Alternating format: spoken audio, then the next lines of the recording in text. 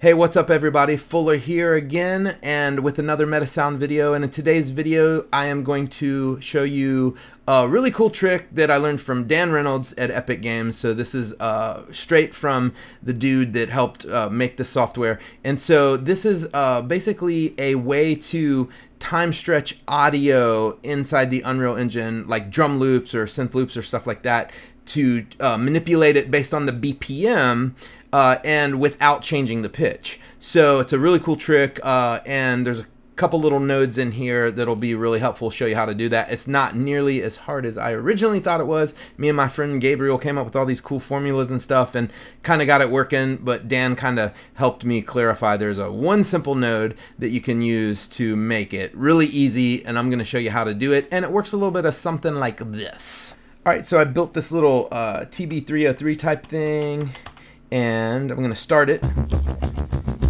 Right now you hear the synth engine, which is it's got 8 steps here, and then you hear a little percussion loop that I made underneath it. And watch this. I'm going to change the tempo, and you're going to hear the synth loop change, and you're going to hear the drum loop change without altering the pitch.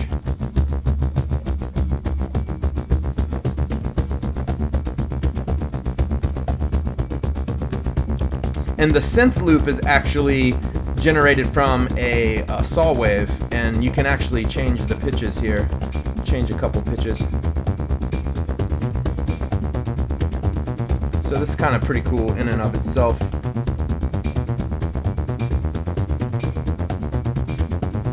So this is a lot like the TD303, I think it is, or whichever one Boss made or Roland made. You can turn off individual steps, but as you hear, the drum loop is perfectly in sync.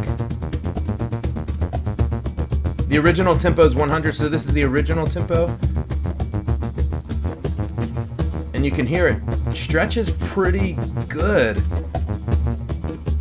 Pretty clean, considering how drastic this is. So this is super awesome feature and pretty cool. Alright. Okay, so that's how it works, and I'm going to show you how to do it in the blueprint. So I'm not going to go into the Metasound itself and all that stuff necessarily, because there's a lot of other videos on my channel about how to do that. This is just about how to time stretch audio based on the BPM. And here it is. And this is all it is. This is real simple. There is some algorithm stuff happening underneath this node, and also feel free to go check out Dan's channel. He's a genius, and so I think you'll learn a lot about Metasounds over there. So here's how it works. You have your base BPM, which would be the this is just a variable, and this is the actual tempo of the audio file. So the percussion loop that I have set up over here, this is at 100 BPMs. And so when you hear that, that's what you're hearing. And I put the tempo in the title of the audio file, which is always good to do. So what this does is it sets the base BPM of what that is. We're going to need that number to change the ratio of the BPM frequency to a semitone, which is what the pitch node does. So what we're doing is we're using the pitch shift node to literally change the pitch, which is literally time stretching the audio, but we're doing it with a formula that's calculated based off of BPM.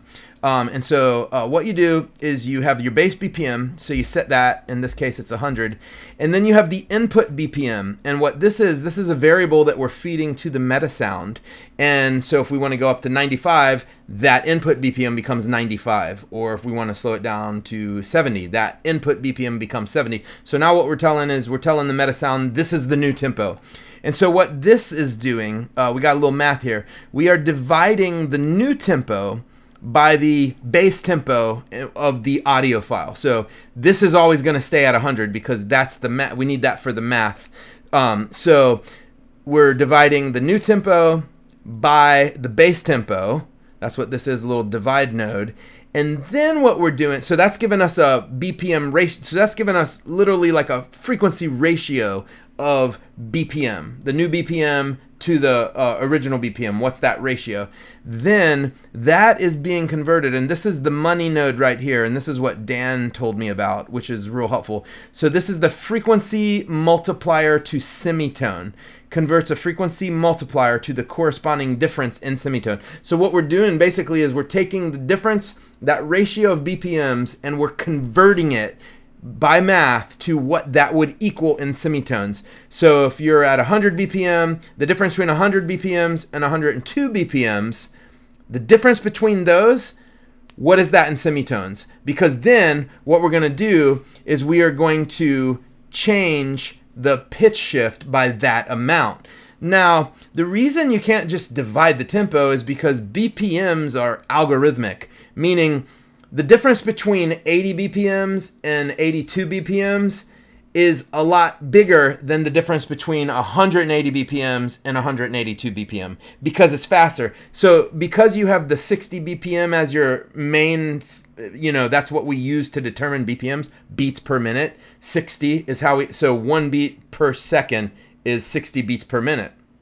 And so obviously the slower your song is, the wider that gap is between BPMs. And the faster your song is, the more narrow that gap is. So you can't just divide the BPMs and do the pitch shift because it's algorithmic. So what this node, I'm not exactly sure what this node is doing, but I'm pretty sure what it's doing is it's doing an algorithmic or a logarithmic math.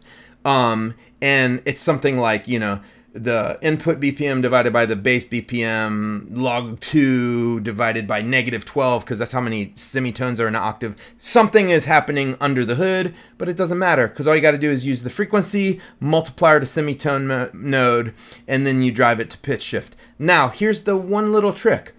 When you change the pitch of an audio file, it's literally stretching it shorter and longer, and it's actually changing it. So when you speed up an audio file, it goes up in pitch. So if you were doing the drums, if you sped it up, the drums would get higher in pitch, or lower in pitch if you sped it down. So what we want to do is we want to offset that. And the way you offset that is whatever the number is you're feeding the pitch, you multiply that by -1, so that gives you the inverse of that. And then you use this delay pitch shift. And what the delay pitch shift does, it actually just transposes the audio. So if you're in the key of C, you can take that up to D or take it down to B, and it won't change the tempo, it just changes the pitch. So here we're changing the pitch of the audio, which is changing the speed, and then we're compensating for it by adding the delay pitch node out of the audio. So we're actually taking this out of the audio output, and we're pitching this back to where it was. So however much you adjust the speed, then you compensate by readjusting the pitch so that it stays at the pitch you want it. And then of course you drag it out. So in theory, it's kind of simple to do. You just got to know how to do it, which is kind of complicated. And so again, input divided by the base, frequency multiplier to semitone, out to the pitch shift. This is where our drum loop is coming from, by the way. And just to show you this Metasound, and this is, again, I'm not deep diving into the Metasound, but we're sending this, we're playing the sequencer out here through a saw wave, and then we're also playing this drum loop, both at the original tempo of 100. Now, so these are always going to play in time. And then as you adjust the BPM, as you feed that BPM, and you can do that however you want. I'm just feeding it from these buttons over here in this blueprint. Sorry for the messiness. I just, again, we're not deep diving this. I'm just showing you how it works. We're setting the tempo of the BPM here, and it's feeding it to the Metasound. And so as you adjust that BPM parameter in real time, all this math is happening, calculating in real time, so you get two files perfectly in sync. So that is how you change the audio speed based on BPM. Again, I mean, you can just use the pitch node and change the speed of an audio if you want to speed it up or slow it down, but that's not very musical. It's nice to know, hey, I want to go from 90 to 100 BPM, or I want to go to 100 BPM to 70 BPM, and that's how this node Metasound graph. This is actually not a blueprint. This is a Metasound graph. Sorry, I don't want to confuse you. Metasound graph. So here it is. Simple formula, frequency multiplier to semitone node, and then times -1 to offset that with the delay pitch shift. And that puts us back right where we started. And you can stretch it pretty hard. Pretty awesome.